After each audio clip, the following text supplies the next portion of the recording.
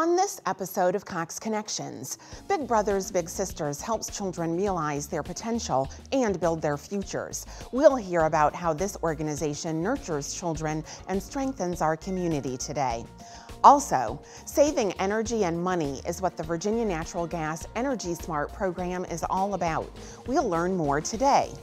And Fort Monroe celebrates the history of freedom and equality in our country right here in Hampton Roads. We'll learn about Fort Monroe's growth and future today. Stay tuned, Cox Connections is next.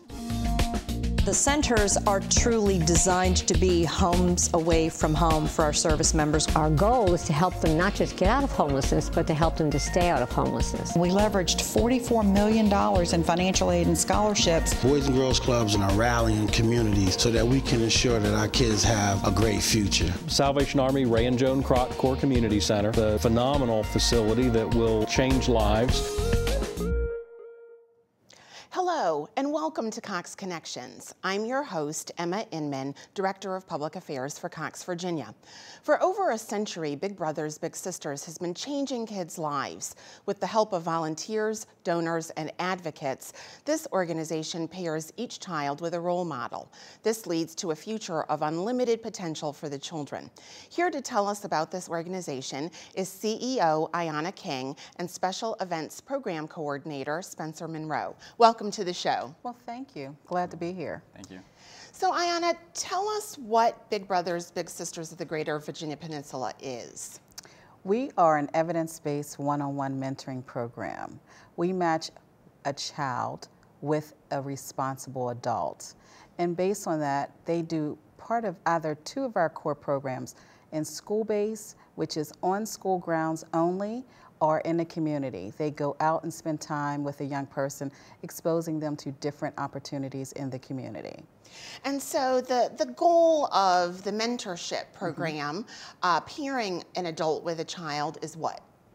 The goal is to help this child build and become a responsible adult, as well as to show them that the external community cares about them at the same time.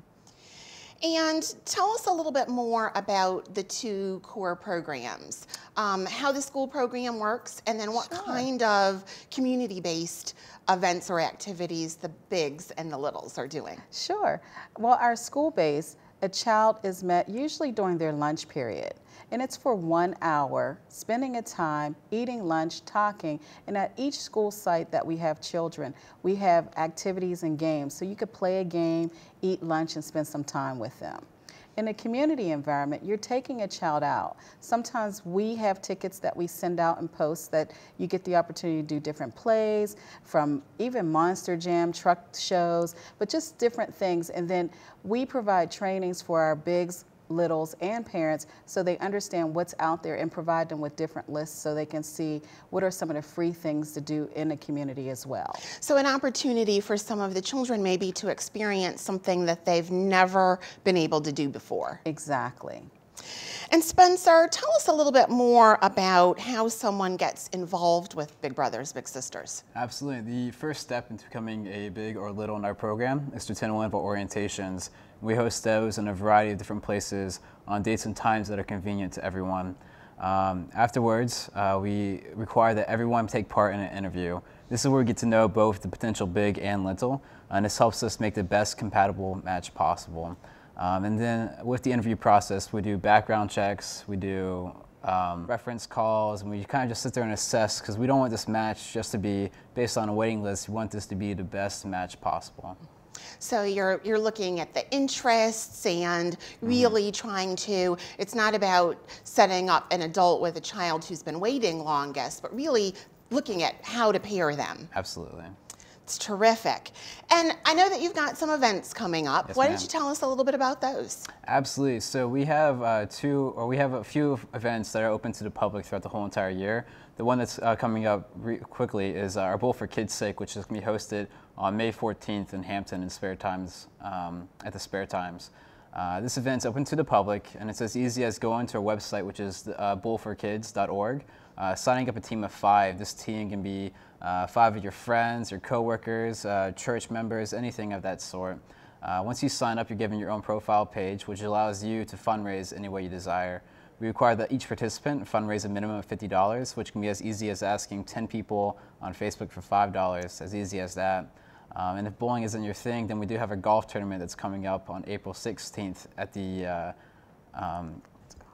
Ford's Colony, Blackheath Course, sorry about that. And this will be a memory of Robert McKenzie, who was a big supporter of Big Brothers Big Sisters before he passed. So tell me a little bit more about Bowl for Kids. You gather a team of 5 people, and then when you participate in the bowling on May 14th, are there children from the program who are part of your team? We do have a few bigs and littles that do come out, but as well, it's just a big community piece. It's community camaraderie. Let's get all our business owners and churchgoers and everyone together to unite around a common cause, which is the mentoring needs in our community. And the fundraising obviously goes to benefit the programs that Big Brothers Big Sisters offers. Absolutely. All fundraising is going to go to help develop our programs so that we can impact more kids in our community. Awesome. And Ayanna, I know that Spencer mentioned the website. Yes. If people want to get involved with Big Brothers Big Sisters, if they were interested in becoming a big, how do they go about doing that? They can do it 2 ways. They can call our office, which is area code 757-253-0676, or they can go to our website, which is www.bigs, kids.org. Those are the 2 ways that people can initially contact us if they're interested, and we really love when people reach out to us so we can provide the services that we're doing. We usually service over 200 children each year. That's wonderful. And the children come from all over the peninsula? From Williamsburg down to Hampton. That's our service area, and we reach out to Poquoson, Gloucester, York County, the city of York, but our major focuses have been Williamsburg, Newport News, and Hampton. So really serving kids all over who need an adult mentor and role model in their lives. That is absolutely right. Well, thank you both so much for being here with us today and telling us more about Big Brothers Big Sisters. And thank you, Emma, for having us. Appreciate it. Coming up, saving money on energy bills is a top priority for Hampton Roads residents. We'll learn how to do just that when we return. Stay tuned for more Cox Connections.